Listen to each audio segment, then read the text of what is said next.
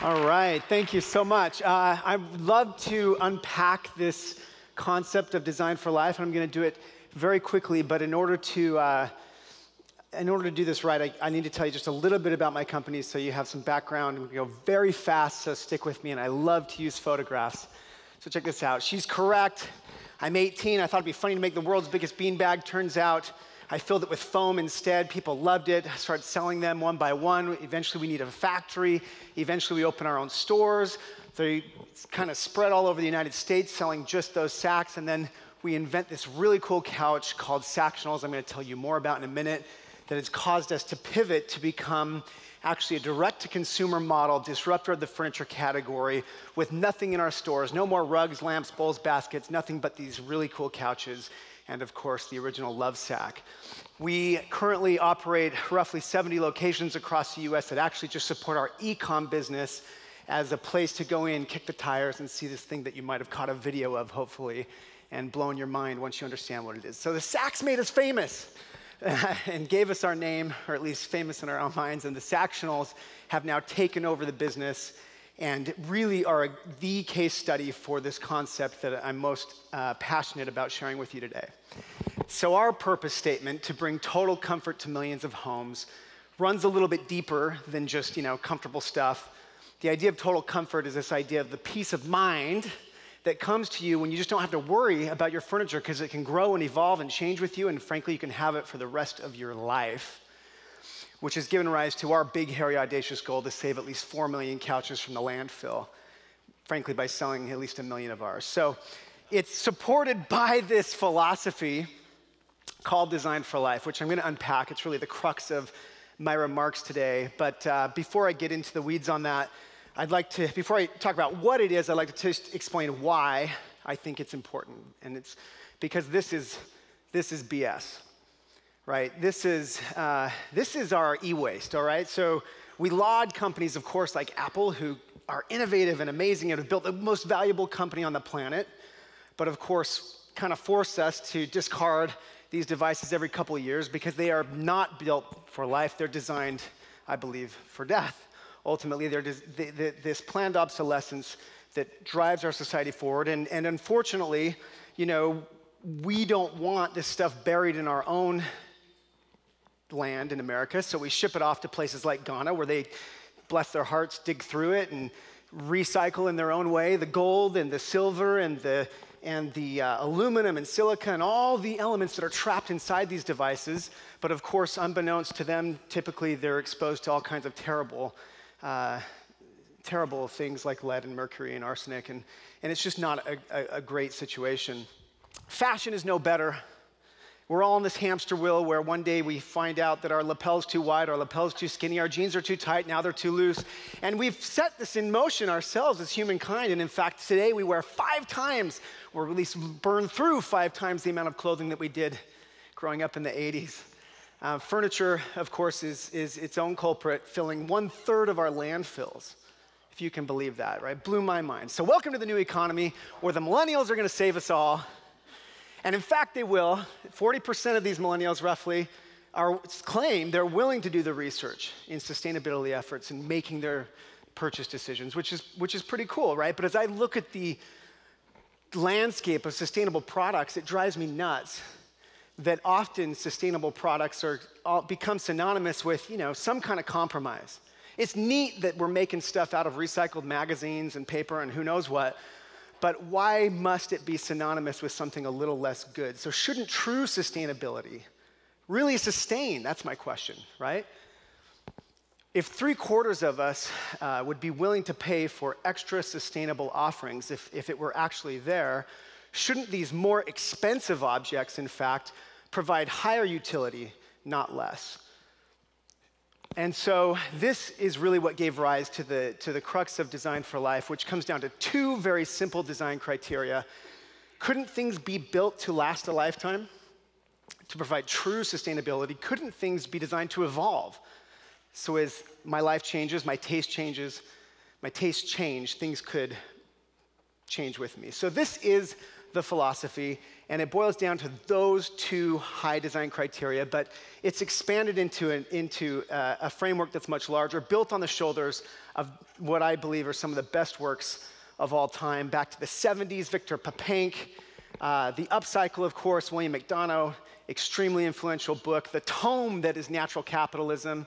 Many of these required reading, by the way, in my own organization. And finally, of course, our very own Conscious Capitalism, which has also become required reading at Lovesac. And so the framework is a little more complex than just those two. These 8 points roll up into these 2 design criteria.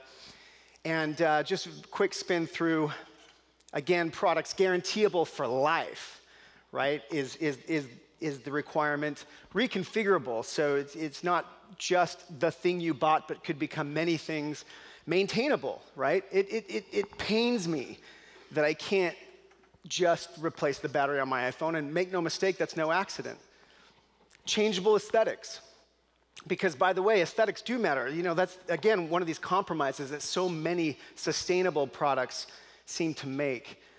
Sustainable inputs and operations, this is a tough one, right? This is one that we're still trying to live up to in my own organization. And this year, I'm very proud that we've swapped out all of our upholstery fabric on the Sactionals to be 100% made of 100% recycled plastic bottles.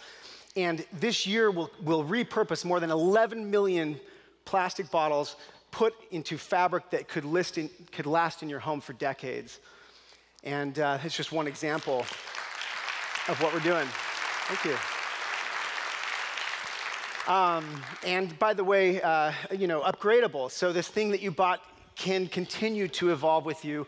Lovable, it must be designed not to be trendy, not to be the cutting edge, but to be endearing for a long time and, of course, end-of-lifeable. And so without going too deep, this is all a backlash against the concept of planned obsolescence, which most of us live with and, in fact, are driven by with many of our life rhythms, but didn't know that it actually was just a reaction to the Great Depression.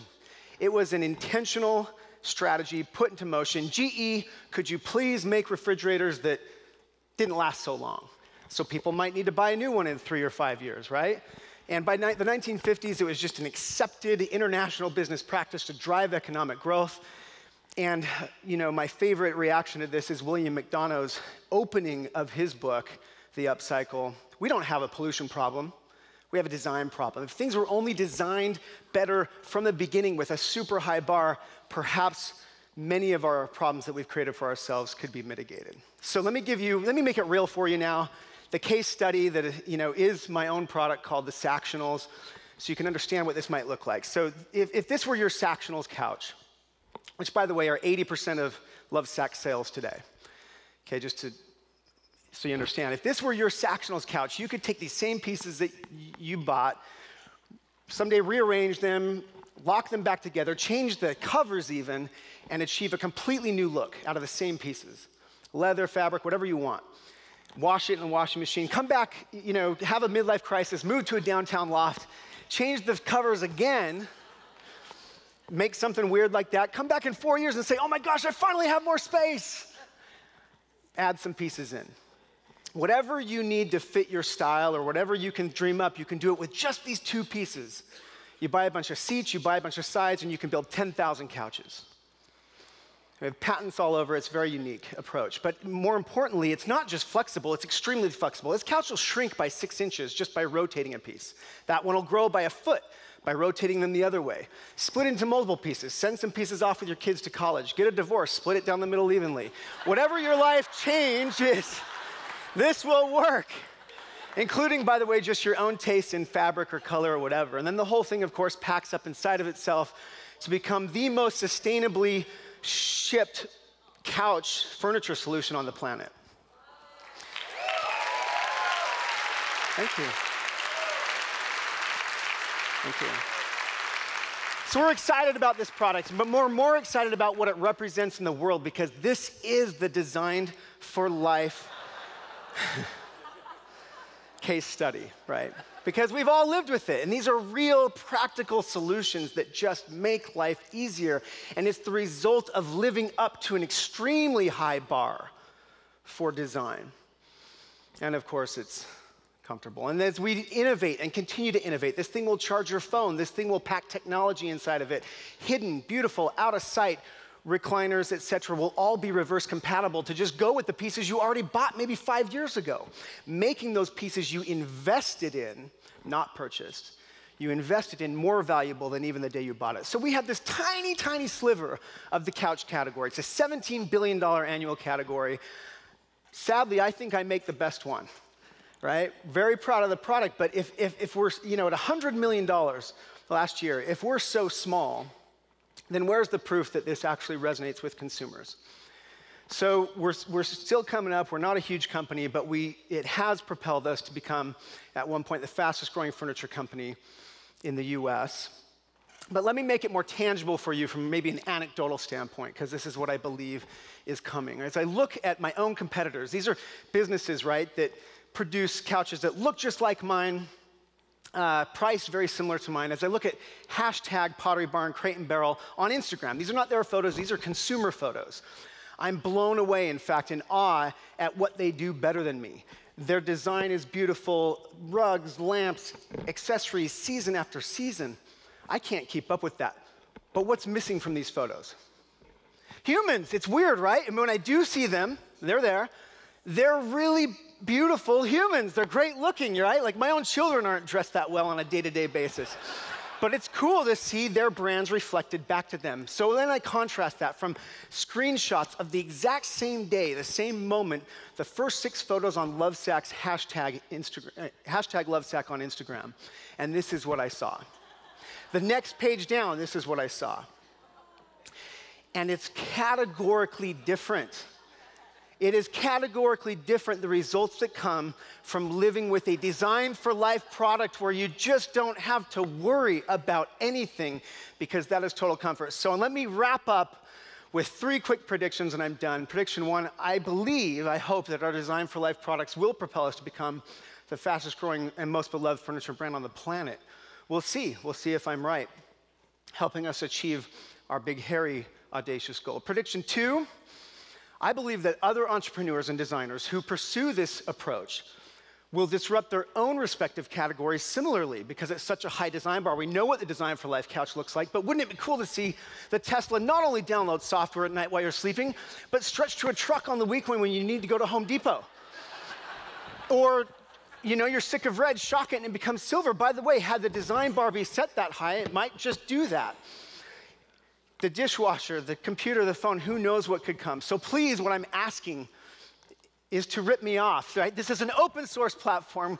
The blog is there, the platform is there. I would like to see others succeed using it. Finally, last prediction, and I'm done. Someday I believe consumers will choose to invest in these type of products, maybe because we've convinced them to do so, instead of spending on throwaway items to enjoy greater sustainability and utility. So please, as consumers yourself, what I'm asking you to do is just buy less stuff, but buy better. Thank you. Keep in touch, please.